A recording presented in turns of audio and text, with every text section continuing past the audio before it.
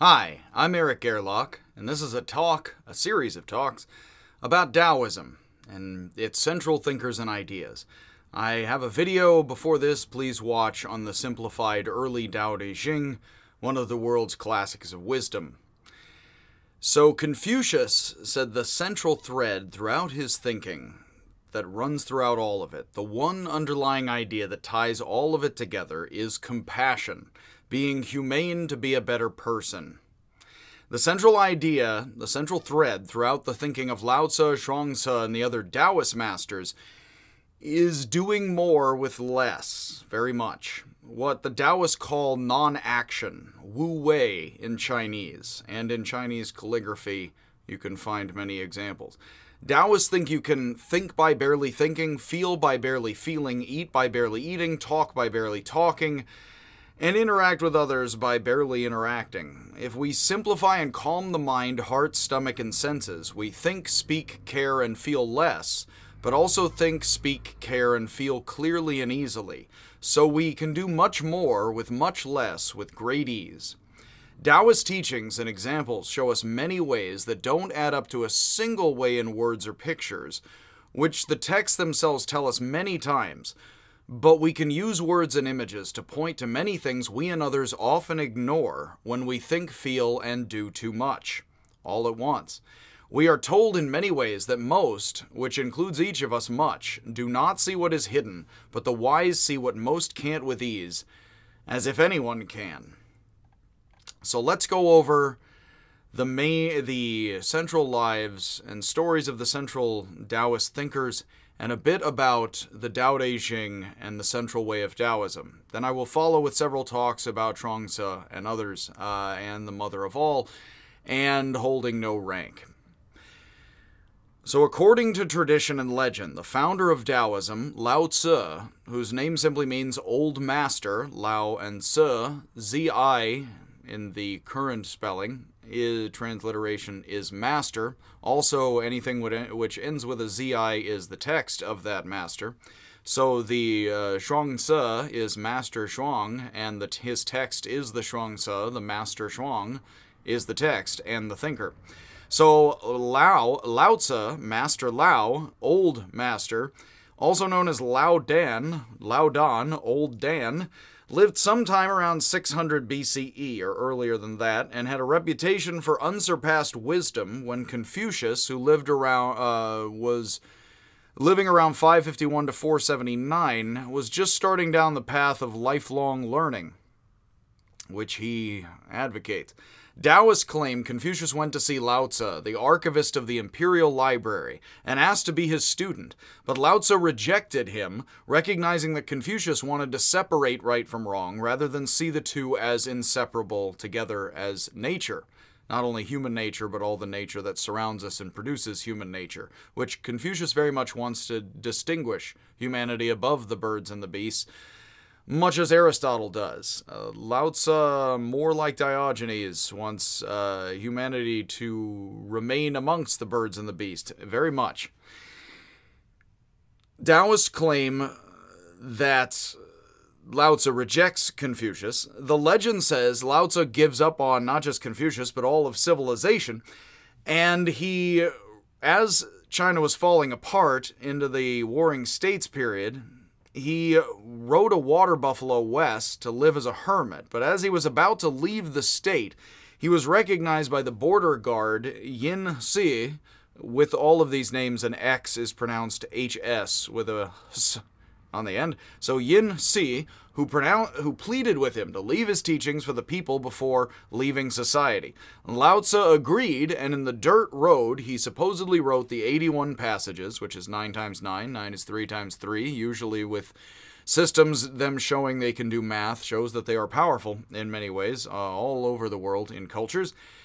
That Laozi writes in the dirt road, which much in short calligraphy work, the 81 passages of the Daodejing, must have taken typing long before the tongue, of the Daodejing before disappearing forever. The Daodejing is possibly the most reprinted work in all of Chinese literature. It is possibly the most reprinted work of philosophy in human history. If we are calling it philosophy, and I very well do, and I don't see why you wouldn't, and if what is printed in Chinese and popular in Chinese is quite printed, and the Lao Tzu, the Daodejing, also known as the Lao Tzu, the text of the master, somewhat questionable, but that is a short and very central classic work, possibly the early central work of Chinese philosophy. It is quite possibly the most reprinted philosophical work in history, including outdoing Plato, the Apology of Socrates, etc.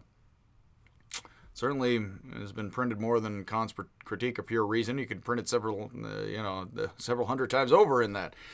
While the legend says it was written by Lao Tzu, several discoveries in recent years have shown that the text may have had several authors, such as 2 copies of the complete Daodejing were discovered in the tomb of Sin Zhui, wife of a local magistrate, discovered in 1973 near Mawangdui, and then 31 of the 81 verses, called the Bamboo Lao Tzu, I have a video reciting, mostly without commentary, that were discovered in 1993 near Guodian.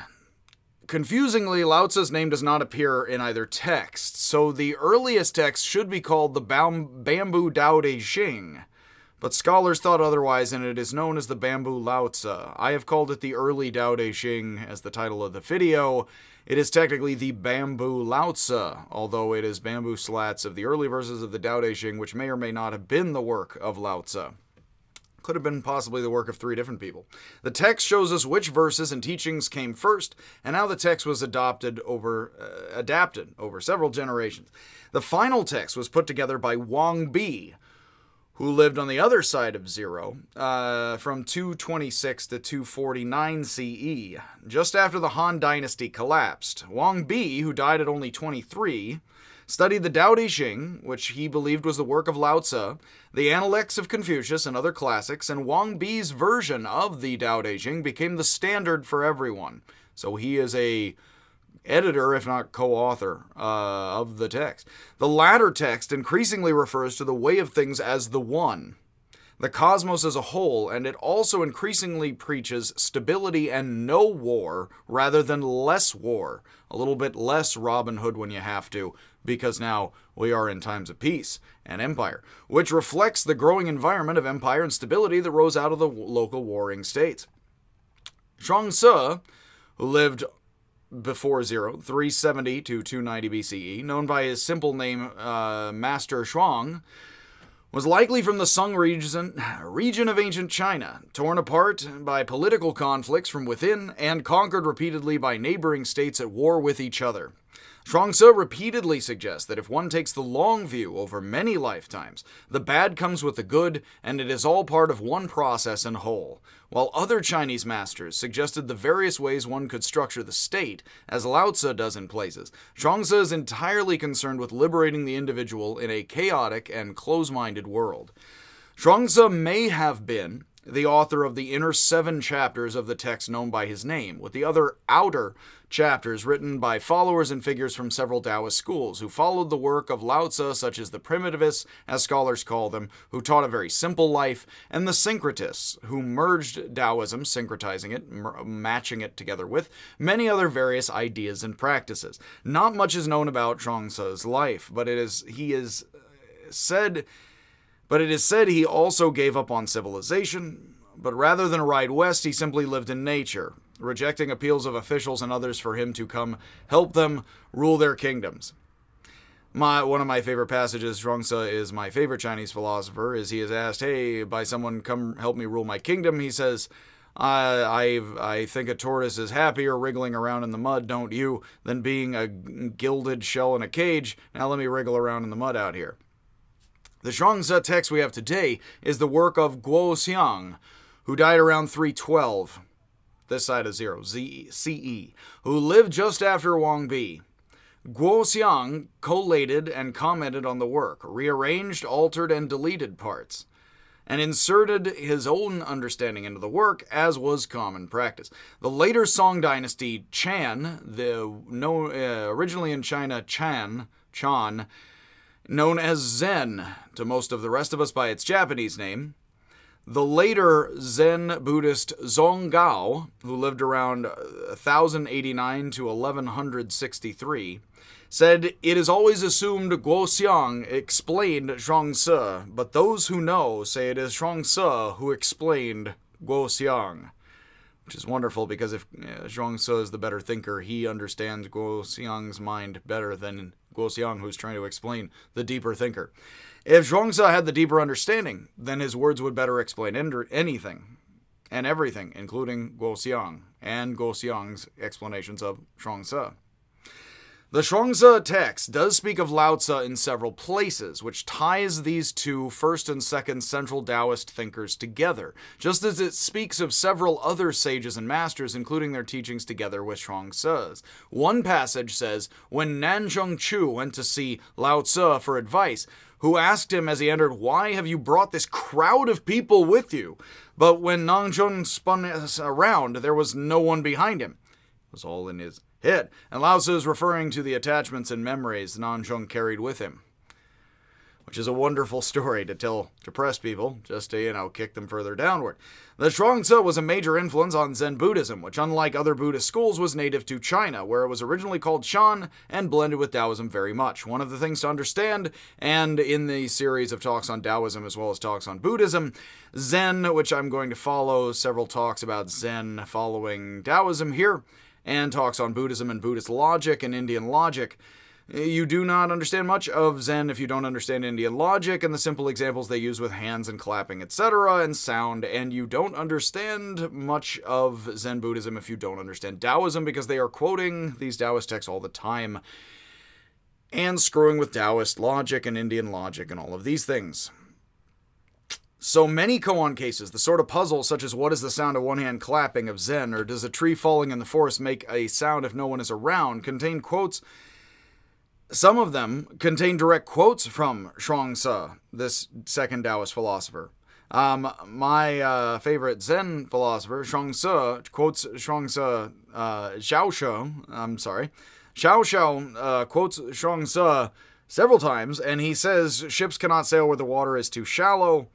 And also says Hui Nang plays on the verse, if a dust settles on a mirror, it isn't very bright, which are both quotes of Zhuangzi. So he is a favorite. He is a central thinker of Taoism, but he is also a favorite author to quote of central Zen patriarch Buddhists. Liezi, Master Liezi, who lived sometime around 350 BCE, sometime between Laozi and Zhuangzi's thought, is the third patriarch, the third most important, even though he lived between the two. He is mentioned as a powerful sage who can travel by riding the wind. Supposedly you can transmute your body via alchemy into higher elements and ride the wind a la Crouching Tiger, Hidden Dragon, that movie back in the day. Other alchemists, they merely try to turn lead into gold. But so there is alchemy in the Daoist and Chinese tradition of trying to not only transmute the body of the emperor into some kind of immortality, as well as the sages, but transmuting the body into higher elements such that you can fly or jump for long distances like a Jedi master of sorts who can jump very powerfully, etc. Supposedly Superman similarly flies simply by jumping or something like that. If Superman does exist, does he? So Liezi likely lived between the two, but it has been known in China for some time that much of the Liezi text was written far later, likely between 200 and 300 CE, more around the time of Wang Bi and Guo Xiang at the end, or after the end of the Han Dynasty. During the Han Dynasty, Sima Qian, who lived 145 to 86 BCE, died at 41, tells us in his Shi Ji, the historical chronicle, that court wizards, feng shi, recipe experts, medicine doctors, or distinguished pharmacists, perhaps. I was a pharmaceutical distributor, as said in The Fear of a Black Hat. Like the old English word wizard meant something was somebody wizened by experience. These wizards, or distinguished pharmacists, who serve the emperor and ministers in many ways, hopefully all of them legal, advising affairs of state, ritual, and even expeditions. They sent expeditions to find Taoist immortals, like Yoda on Dagobah, in remote hiding places of nature, such as secret caves, the sorts of places Taoist alchemists may have invented gunpowder in, before sometimes blowing themselves up. Some of these wizards venerated Lao Tzu and the Yellow Emperor and practiced fasting, gymnastics, medicine, alchemy, and tantric practices I would have your parents explain to you when they're old enough to understand it, or bend that way. Rather than any of that, so we're going to turn to the major philosophical teachings of Daoism that are found in the early Bamboo Lao Tzu, Wang Bi's Daodejing, and then we will add in more and more of the Zhuangzi, the Liezi, and other texts and stories. So in this first talk, we are going over the lives of the major thinkers, which we have concluded, just a quick morsel. And now we will talk about some of the basics of the Daodejing and Central Daoism, and then we will continue to elaborate on the teachings and other thinkers. So first we'll consider the cosmos, the way or Tao of all things, which we are told the wise take as a model and teacher. Second, we'll consider the differences between most people who try hard to stand out and get what they want, and the wise who don't try to stand out or get what they want at all. And we will end more with that and the social, starting with the cosmic through the personal into the social, as we did with the old Bamboo Lao Tzu.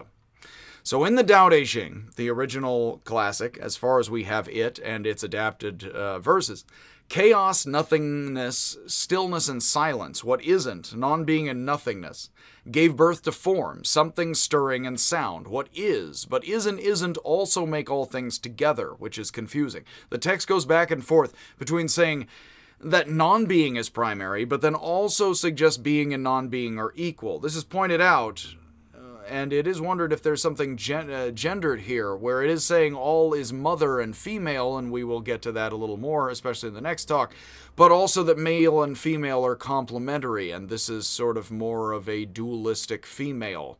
It is not clear. It seems to play on that non-being is the lack of distinction between being and non-being, but also is the female lacking distinction in a sense between male and female. That does seem to be something played on in the text. So nothingness itself, of course, would not be like absence. If you've ever seen the movie from back in the day, The Never-Ending Story, again, when The Simpsons, this is just like my lawsuit against the movie The Never-Ending Story, that in the beginning, the giant mountain man guy, which may or may not be ripped a little bit off the Phantom Toll Booth, says, no, there was nothing. The nothingness is coming, and it's very nihilistic. And he's like, you mean like a hole in the ground? He's like, no, a hole in the ground is something. He's like, no, this is nothing. Like, it's not even a space or an absence.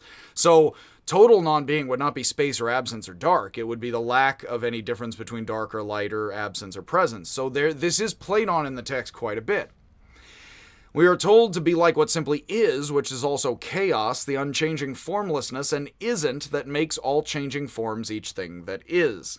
Nothing, not a single particular thing, can change the way things change. If you want to follow the verses, I have those in my notes on my site. You can't get with it, you can't get away from it, you can't help it, harm it, prize it, nor cheapen it, but it is more valuable and useful than anything. Because the isn't between things is like a fuel for fire, the space that fills with life and doesn't stop. Wang Bi's final arrangement of the Daodejing puts later added verses that emphasize non-being and not being able to judge the whole in one way or another up front, such as, he puts as the famous opening, the endless way of all things isn't a particular way. Often quoted, the Tao that can be named is not the eternal Tao. The endless naming of things can't be particularly named. Always hidden, we see mystery. Always found, we see form. One and the same, but different names. Both are called mysteries. Mysteries within mysteries, the door to all mysteries. We have it's a mystery, the difference between the revealed and the mystery is itself mysterious. A wheel can have many parts. This is verse 11, close to the beginning. A wheel has many parts, but the hole in the center makes it work. Jars are made out of clay, but the space in the center makes it a jar. Doors and windows are for walls, but without these holes, walls can't hold a room. Things are good, but space gets things done. The cosmology text found with the Bamboo Lao Tzu, the Great One gave birth to water, the Tai Yi Sheng Shui, says the Great One, Tai Yi, a title that doesn't appear in the Bamboo Lao Tzu but is featured up front later in later versions and favored by Wang Bi in the end of the Han, can't be named or understood, but we name it and use it whenever we do anything. In ancient thought, names are often used to mean understandings, what we would call concepts or conceptions, such that naming a thing is heavily associated with understanding it, as we still do. I will not go on and on right now and mention that Wittgenstein would have you ask, so other than being competent in talking about apples or naming them, how do you talk out your understanding of apples and how is it organized? You probably don't have much of an idea. We now overuse the word concept to mean a lot. I would say Wittgenstein would caution us not to use the word concept so much all the time for everything. Because a lot of what we do is conscious but not conceptual, in that it is not verbalized or organized in any way. We organize it, not consciously anyway, and subconscious organizing is something that I think Wittgenstein would say we lean too heavily on assuming is deep in there, as if the brain is a computer rather than something more like a stomach or an ape or something like that. But given all of that, and the modern people used to think the mind in the world was like a steam engine, now people think the mind in the world is like a computer. But in ancient thought, when people use the word name, they often mean something in Greece, India, and China, like concept. And they will say names. I have videos on, please watch the White Horse is Not a Horse argument, of Gong Sung Long, Zhuangzi's, he is mentioned in the Zhuangzi, it is Hui Shi, who is Zhuangzi's friend. But this, again, they would have talked about the concept of the horse as the name and or group of the horses, and we have modern logicians asking, like Avicenna and other medieval Christian Neoplatonist logicians and Aristotelians, what is the concept and the name? What is naming? Is that conceptualization? And questions like that. So the Taiyi tells us, like sky and earth, name and thing, meaning and form. So you have here name and thing like this. So my fist is the name. This is the thing, the form. Meaning like the name, form like the fist. Mental and physical stand together, the text says. Beyond this, no name or understanding or conception will fit.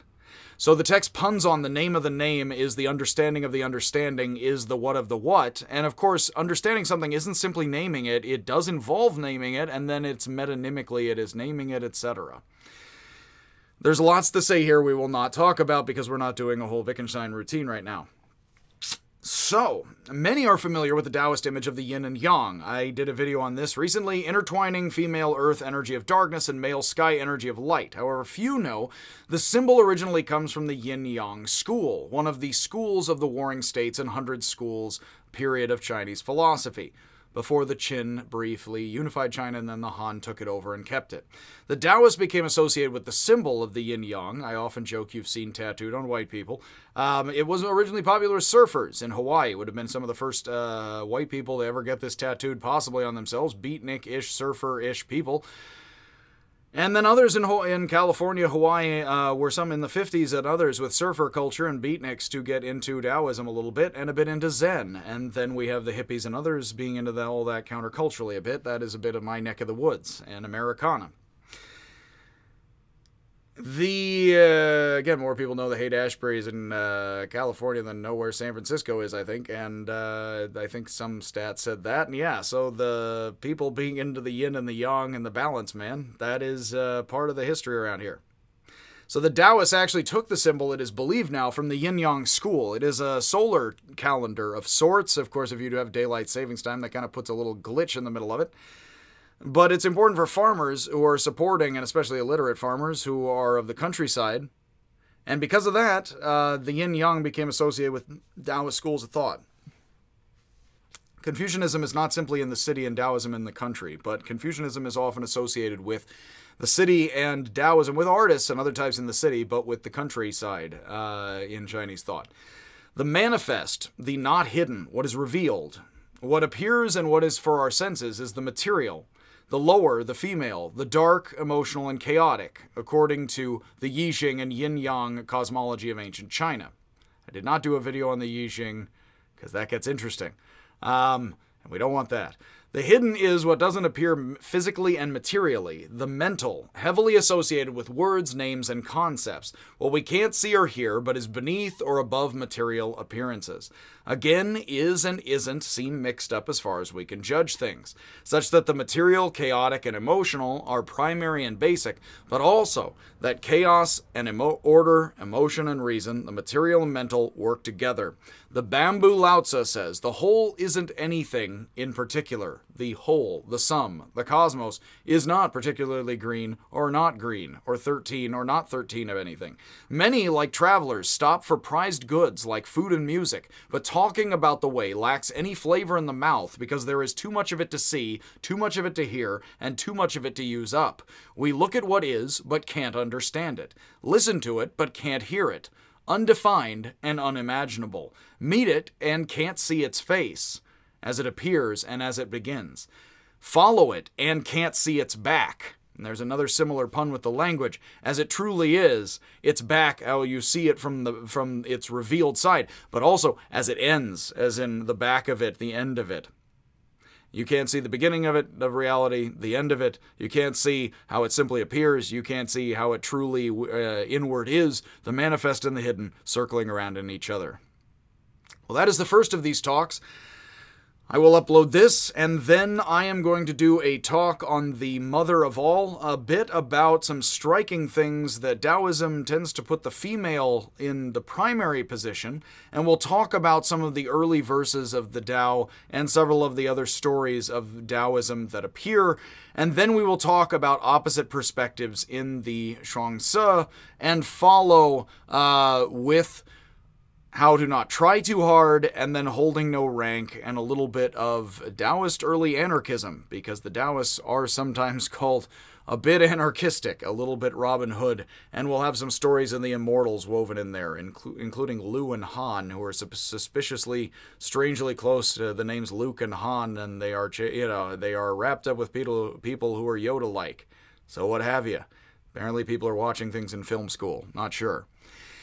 So, have a wonderful night, everybody, or a day, rather, whatever time or place you're in. And please watch my other videos on Indian, Chinese, Greek philosophy, modern philosophy, etc. And I will see you when I see this camera next.